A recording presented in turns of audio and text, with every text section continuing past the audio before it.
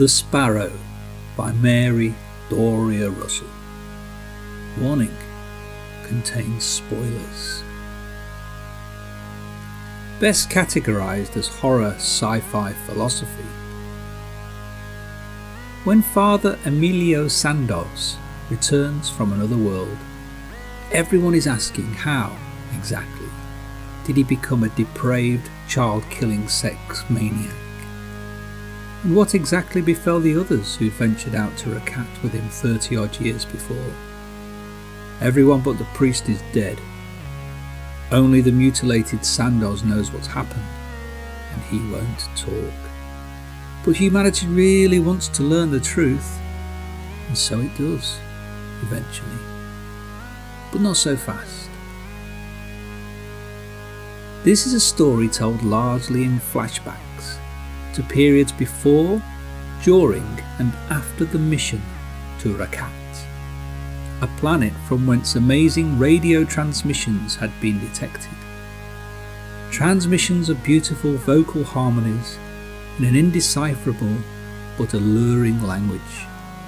The first evidence of intelligent life around a nearby star comes in music. The music is first detected by an extremely tall misfit of a radio astronomer called Jimmy. This triggers the gradual building of an expedition based around his friends and colleagues. The priest Emilio Sandoz becomes the prime mover in the gathering together of these people. The mission falling into place in unlikely manner such that he believes here at last is proof God has a purpose for him, to lead his people in the first meeting of God's only other known children out there across the light years. An unlikely scenario, one might think. However, perhaps not.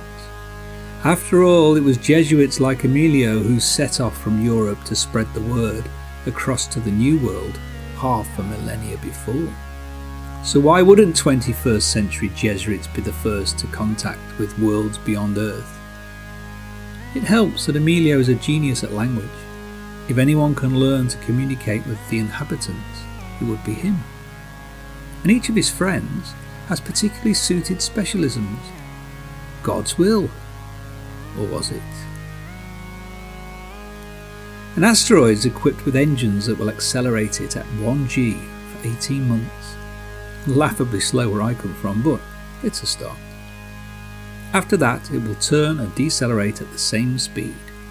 In this way, they will be protected from cosmic rays, use the asteroid as fuel, and provide gravity for their journey.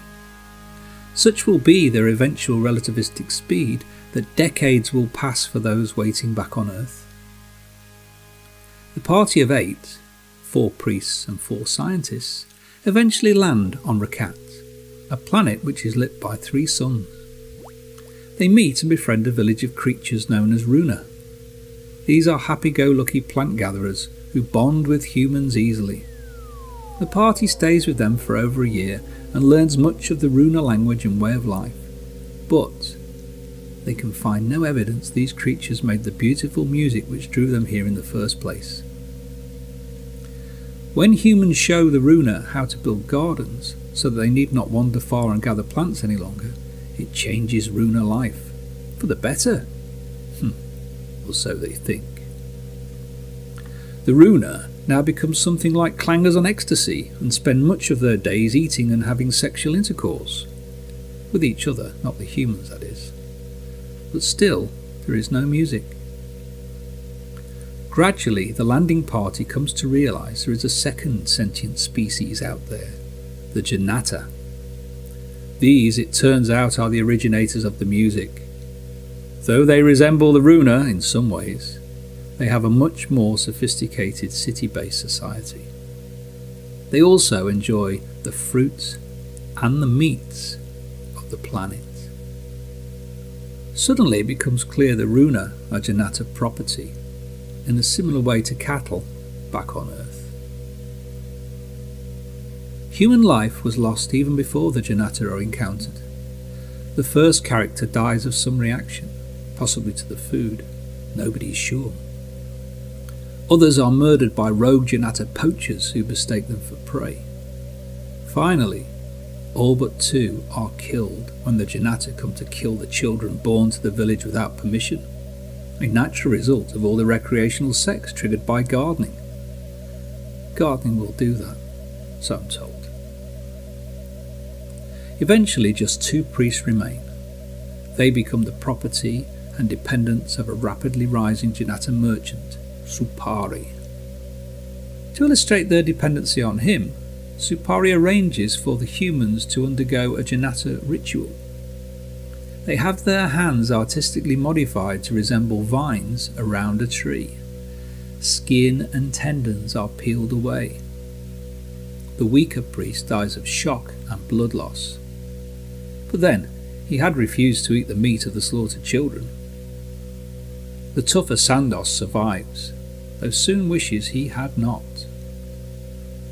To curry favour with an artistic poet, the Reshtar, Supari trades Sandos for social elevation and breeding rights.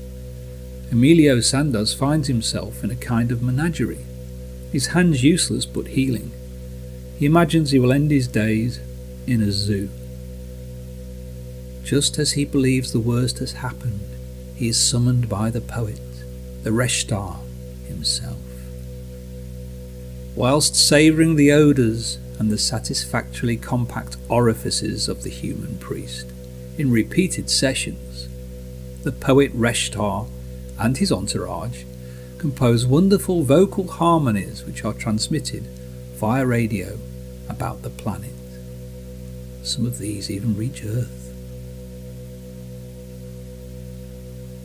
A second expedition arrives and finds the priest in his brothel.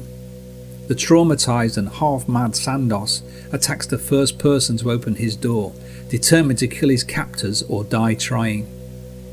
His visitor, it turns out, is a child interpreter from the Runa village, and he murders her in error.